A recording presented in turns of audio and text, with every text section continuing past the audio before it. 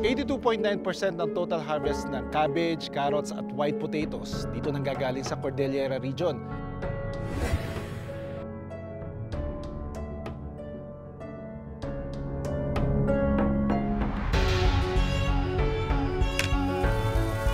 Kaya mag-produce dito ng mahigit 6 na milyong itlog araw-araw. Isa pa lang ito sa mga farm na nagpo-produce ng egg para sa buong Pilipinas.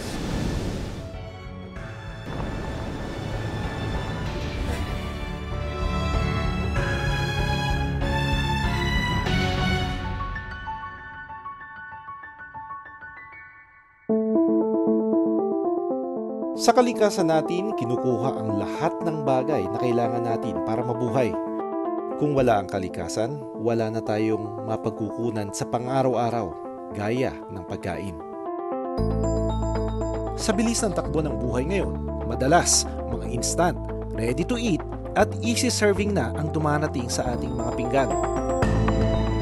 Pero naiisip pa ba natin kung saan nanggagaling ang ating pagkain?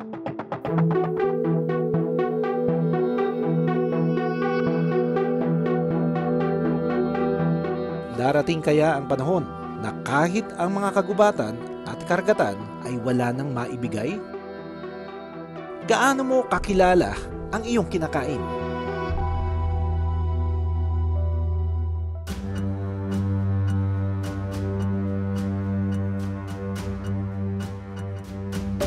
Bawat gulay nagsisimula sa isang buto. Minsan, kinakailangang may gubat ng patagin para makapagtanim ng gulay. At para mapatubo ang bawat tanim, ilang galon ng tubig at sako ng pataba ang kinakailangang gamitin.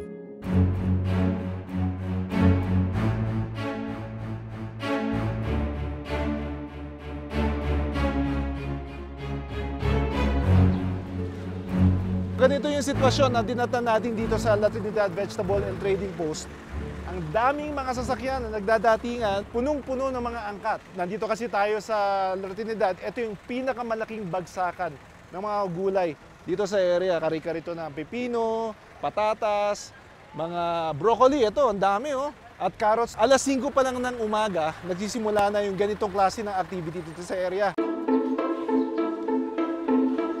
1980s pa daw nung nagsimula gamitin itong lugar na ito bilang bagsakan ng mga gulay mula sa iba't ibang parte ng Cordillera. Noong araw na yon, kakuunti pa lang daw yung mga na-occupy na slots dito dahil siguro sa hindi pa maganda yung mga daan, kakaunti pa lang yung mga taniman at kakuunti pa lang din yung nag-aangkat. Pero sa ngayon, almost 8 to 12 hours, hindi halos matinag yung pagdating ng mga truck, pagdating ng mga mamimili.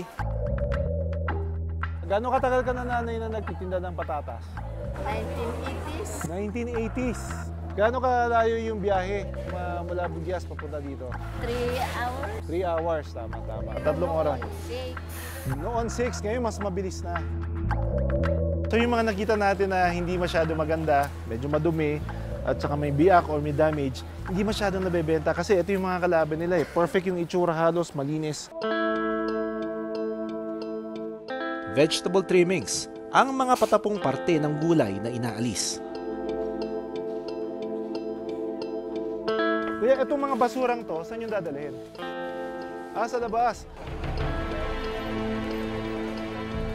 Sa La Trinidad Trading Post, umaabot ang 20,000 kilos ang naitatapong vegetable trimmings araw-araw.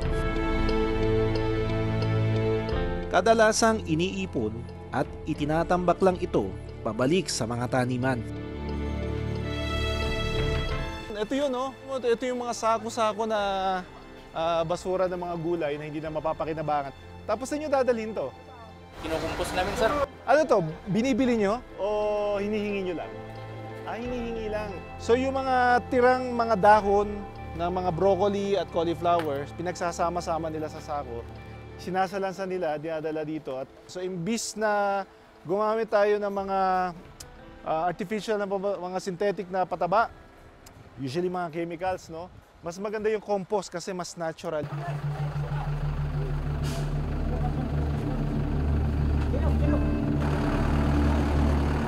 Ano to, inaakyat nyo na o binababa pa lang?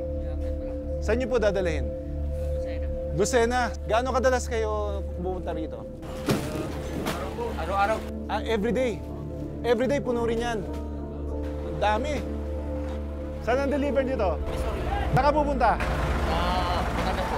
Batangas. So ito naman, Batanggenyo. Ha? Balintawak. O ito si Kuya, taga Maynila.